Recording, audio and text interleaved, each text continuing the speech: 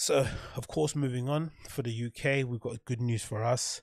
Well, for some of the parts of the UK, as it's mentioned here on BBC, it says here COVID, what are the new tiers and lockdown rules in England, Scotland, Wales, and Northern Ireland? Um, so it says here England enters a tougher version of its three-tier system of restrictions on Wednesday on a 4-week lockdown ends. As a 4-week lockdown ends, sorry. Northern Ireland has a 2-week circuit breaker lockdown, while Wales is banning the sale of alcohol in pubs, cafes, and restaurants from Friday, which is insane. So it continues while England's new lockdown rules. Just after midnight on Wednesday, the 2nd of December, areas will be placed on 3 tiers lockdowns: medium, high, and very high. About 99% of England has been placed in the high and very high coronavirus risks and tiers 2 and 3. The placing of the areas in each tier will be reviewed every 14 days, with the first review on the 16th of December, which to me sounds like a far better option. We should have probably done this before we did the national lockdown, but I guess the number was too high.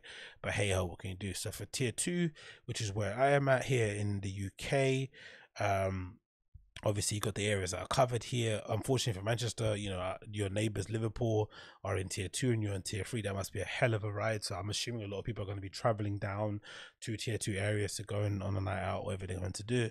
So that's going to be an interesting thing to witness over the weekend. But hey, we move. So loads, obviously the areas you see here, London, all 32 boroughs are in tier 2, blah blah blah. So tier 2 rules as follows. It says here, tier 2, you can't socialize indoors with anybody you don't live with or who is not your support bubble, which is an interesting one considering that a lot of the bars and clubs that I'm sort of registered on their sort of a promotional email list. They've been emailing out all these newsletters and alerts, letting people know that, hey, we have table service and we're able to accommodate up to this many people. So you're don't get me wrong, you're not socializing because you're going to be in these little bubble table things, but you're still around people you don't necessarily live with. So that's a bit of a weird rule, that one. But hey, we continue. Second one, so that you can meet in a group of up to 6 people outside, including in a garden or in a public place, which is cool. The most important one for me, shops, gyms, and personal care services such as hairdressers can reopen if COVID is secure, which is great. And they've also mentioned that gyms will not close at all throughout all the tiers. Well, that's with the exception of a new national lockdown. If a national lockdown comes in again, which Gove has definitely said the other day that, oh, we're not going to go into another one, but you never know with this government. But I like the fact that in under any of those tiers, the gyms will never close. So I'm always going to have an option to go to gym in the morning, which is definitely going to be a lifesaver and definitely a benefit for my overall mental health. So that's pretty good. And of course, shops as well. Maybe I'll be able to buy some of that Jill Sander Uniqlo stuff. Who knows? We're going to try. Pubs and bars can only reopen if they serve substantial meals. Alcohol can be served with that meal, and that's something that's been a bit of a point of contrition in the UK with this whole meals debacle, right? They've been trying to they were trying to figure out what is the substantial meal. The substantial meal count, is it fries? Is it a Scotch egg? Is it a burger? Is it a packet of crisp? Is it the amount of calories it contains? Really confusing way to do things. But hey, I guess they have to kind of get around this idea of people. They kind of have to justify why pubs and bars are open and other places aren't. So the way to justify it is by saying, oh, you're eating food, right? In that way. But it's just a bizarre way to do it, right? What can you do? And I think they've also even stipulated to some bar owners that if people aren't eating, they should chuck them out of their restaurants or bars, which is insane. It continues. Pubs and restaurants must shut at 11 p.m. With last words at 10, which brings the drinking limit or the drinking time limit up an hour from 10 to 11. It continues. The sports will can resume with up to 2,000 spectators or 50% capacity, whichever is smaller, which is definitely going to be a benefit to some of the London clubs who have been suffering, I'm sure, the most or have been suffering in some way, shape, or form during lockdown. So that's going to allow them to have some money, be able to come through the gates. It continues here. Collective worship, weddings, and outdoor sports can resume as well, which is flipping awesome. So you can see a lot more people playing football, 5-a-side outdoors, maybe the return of Saturday League football. What's that one called? Power League, all that good stuff. That's going to be great to see. Non-essential foreign travel is allowed, subject to quarantine rule, which is great. And people are advised not to travel to and from their tier areas. So those are the rules that are coming into place from tomorrow or from today if you're listening to the podcast. So definitely, if you're in London, you'd be happy with that. In other parts of the UK, if you're in other parts of the UK that are like tier 3, the very highest, oof, It says the following: you can't mix with anybody you don't live with. You can meet in groups of up to 6 people outdoors. Shops and gyms and personal care services can reopen. That's tier 3, right? No, the hospitality venues such as bars and cafes, restaurants must stay closed, which is definitely the bummer. Spectator sports cannot resume, another bummer. Indoor entertainment venues such as bowling and cinemas must stay closed. So look at all these things that are kind of been refused for you to do, and people are advised not to travel to and from tier 3 from tier 3 areas, so you can't go in and out of where you live supposedly. But look at the restrictions. So you can go to the gym and get a haircut, but you and meet your friends outdoors in the winter in the UK, especially up north. It's just going to be an absolute nightmare. So prayers and thoughts go out to people living outside of London who are having to deal with this in general. And of course, tier 1, there's not a lot of places that are in tier 1. Southeast, only Isle of Wight, Cornwall, and the Isle of Sicily. It says here the rules are the rule of 6 is to apply. Sports can resume with a kind of 50% of 4,000 capacity, and the exceptions for these tiers and childcare support bubbles and more. So interesting way to approach it. Again, we are where we are now. The government have done a pretty poor job in terms of handling or in terms of supporting certain segments of our industry. Of course, a lot of the hospitality sector is hurting, freelancers are hurting. There's really mistakes all over the place.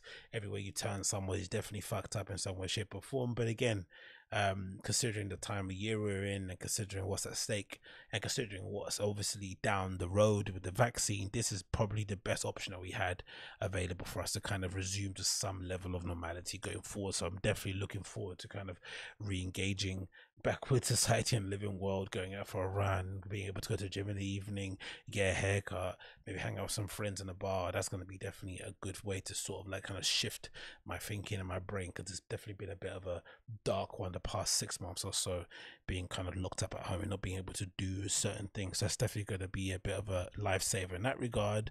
And then of course, if matters weren't even more kind of ridiculous, you have the whole Scotch egg debacle, which is a sausage, isn't it, right? It's a sausage sort of like outer, that's been occurring with this whole stupid non-substantial meal thing going on with the UK, where if you go and have a drink in a bar, you have to have a meal when you're sitting down. So they're trying to kind of figure out what is a substantial meal, what equates for that.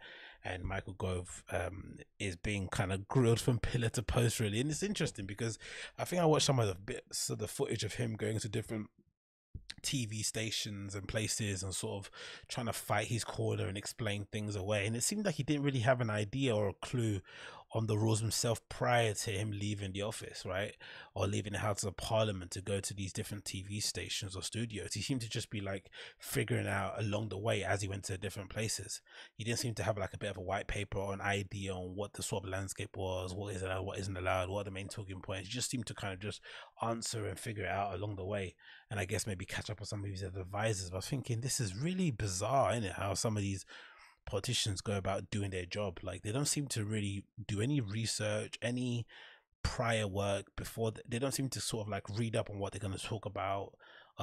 Maybe figure out where some of the points of sort of like pushback are. Figure out some of the counterpoints are to their point, where they're trying to say what some of the other arguments that exist out there. This seems to be like, let me just figure out as I go along. But hey, what can you do?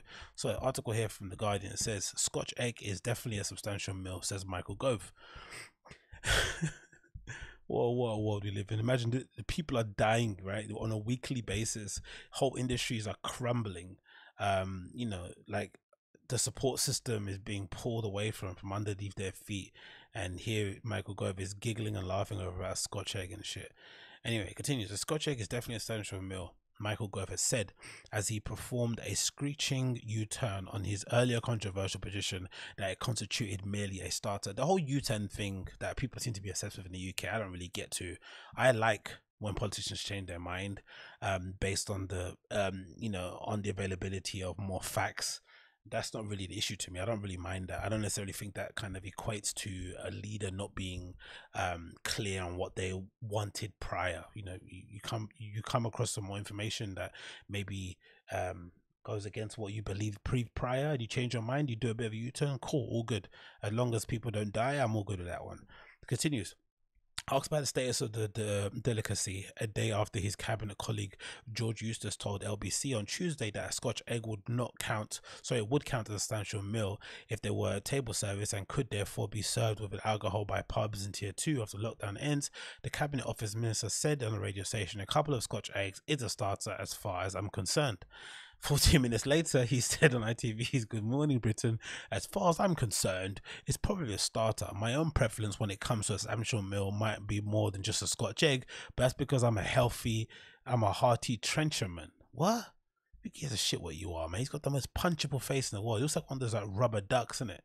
You know those rubber ducks that you sort of like, those boneless, sort of boneless. They are boneless. It's sort of like rug around your hand. Yeah, he's got such a punchable face. It continues. "As far as I'm concerned, it's probably just starters. I'm a hearty trencherman. The government is relying on people's common sense." I hate that phrase, common sense. Alert, stay alert, all these sort of stupid buzzwords. It continues. However, by the time he was interviewed by the ITV News shortly afterwards, his position had evolved. He said, "A Scotch egg is a substantial meal. I myself would definitely scoff at a couple Scotch eggs if I had the chance, but I do recognise that it's a substantial meal." So Gove, the Chancellor of the Duchy of Lancaster, said that the concept of substantial meal had existed in law for many years, allowing families to buy 16-year-olds an alcoholic drink with food, but he could not say what it was constituted. They already know what the rules are, and they are here for years, and now, so of course, passing the buck to the hospitality industry. No, not nice to see there. With businesses facing £10,000 fines, even closure if they fail to comply with coronavirus regulations, the government has been under pressure to set out exactly what constitutes a proper meal. Exactly, because if there's one thing a restaurant or a bar doesn't need during these difficult times, is a fine. In October, the Housing Secretary Robert Jenrick said a Cornish pasty counted as a meal only if it came with sides, while police in Manchester found themselves at the centre of a confusion when they stopped a pizzeria from serving single slices only to back down after the restaurant pointed out that they were fucking massive. This is absolutely insane. Speaking at the Eustace intervention on Monday, Boris Johnson's spokesman attempted to draw a line under the affair by arguing that the principle was well established in the hospitality sector and declined to categorize sausage roll sandwiches and pork pies. So of course, they've got egg on their faces, they're looking a bit embarrassed, they don't really know what the laws are, what the rules are. They're just throwing around these buzz terms and hoping people don't really pay that much of attention to it, and then once they get called out and they get asked to provide more details, they sort of cower and hide and say people's common sense can make that standard procedure with this government. And it continues. In legislation published in October, pubs were told that they could only serve alcohol with a table meal that might be expected to be served at a main midday or main evening meal, or as a main course as either such a meal. A table meal was defined as a meal eaten by a person seated at a table or at a counter, or other structure which serves the purpose of the table and is not used for the service or refreshment for consumption by a person not seated at a table. So they could have just easily said, "Hey, a substantial meal is anything that comes on a plate." Right, because you don't get a pack of crisps on a plate, you don't get peanuts on a plate, whatever comes in some sort of cutlery on some sort of some sort of cutlery, some sort of plate, bowl, whatever, that would count as a substantial meal. That's all you have to do. It's not that difficult. Now I'm assuming not all pubs serve food. A lot of the pubs in my area do, because they're these trendy gastro pubs, but a lot of places don't. It's work trying to get an actual competent chef to do the work in your kitchen. Maybe a good pop-up restaurant, it doesn't always work out well. I'm assuming the overheads might be a bit high, whatever. Everyone's got their reasons. Sometimes a lot of places just get by ripping off punters by charging them £4 for a pack of crisps. But you sort of know that in a pub, right? You sort of know they're overcharging you for the crisp, but you're sort of willing to pay for it because you know that money's going into their pockets and helping them keep the lights on, and making sure the ambience is nice and just stay open so that you can come in and have your beer. So it's a fair exchange. So this whole substantial meal thing, again, yes, hospitality industry knows best, and they've probably been doing this for years. They know what to do, but just a bit of consultation prior, which I'm sure they never did. They probably didn't consult with anybody in the hospitality industry. Would have avoided all these sort of unnecessary moments of nonsense. But again, these government, what did they know? Not that much, it seems like, by all extent and purposes.